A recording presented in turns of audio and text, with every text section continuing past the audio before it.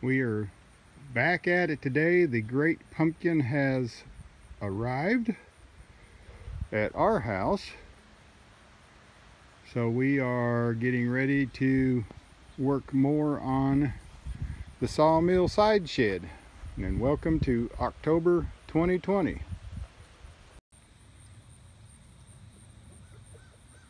Back at the hay barn building the Sawmill Side Shed, I have this side completed. There's what the inside looks like. And got the pillars drilled, poured, ready to go. And of course, here's the sheep. They want to hang out with me. Let's focus in on this pier. Adjust my camera here.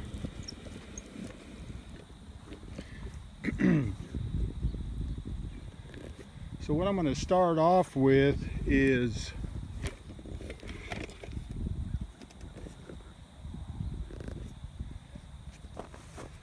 just do a center hole, an 8-inch piece of rebar, and then peg the bottom of the post to put it into place. And then I've got some angle iron brackets that I'll fix to the pillar itself and then to the post. These may look high, of course they are. Kind of windy today, but my intention is to build up the whole inside of this and level it off with some gravel and then pour a concrete slab on the whole inside of this new Sawmill Side Shed, and just a large concrete slab. It'll be a while before I get that done. So now it's time to get the tractor out, get the trailer out, get the boards I need for bracing up the posts, and then we'll get the beams put on next.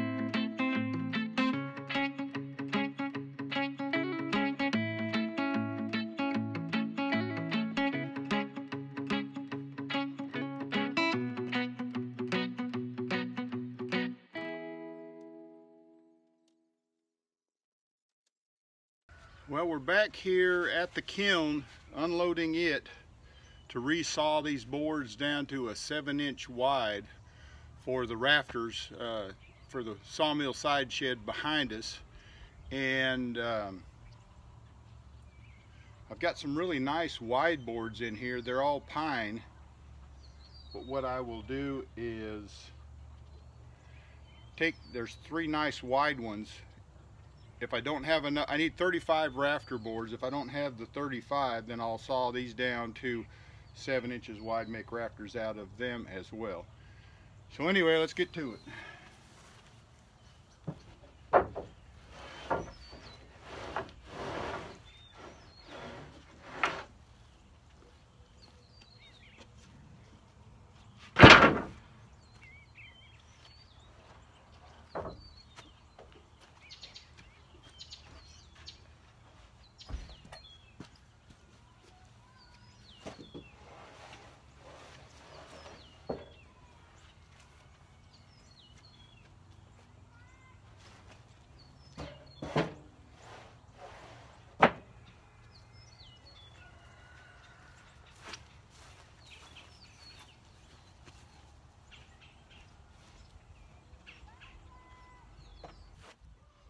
I made this deeper than the length of the forks on the tractor. What I'm going to do is pull in here, pick these up, see how many I can pick up without having to unload this by hand. But the whole idea was to be able to get more board foot inside of the kiln. So all of this was hand stacked in there.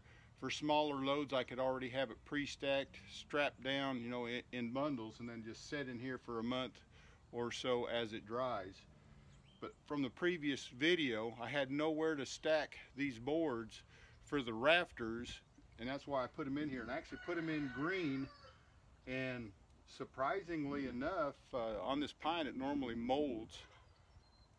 I am not seeing much mold except for the boards to the very back side that would catch the moisture coming in from the door, from the vents. But I'm going to do something different with the vents. Have some that'll automatically close down when it gets cool, or some type of shutter that I can just you know, slide shut or something like that.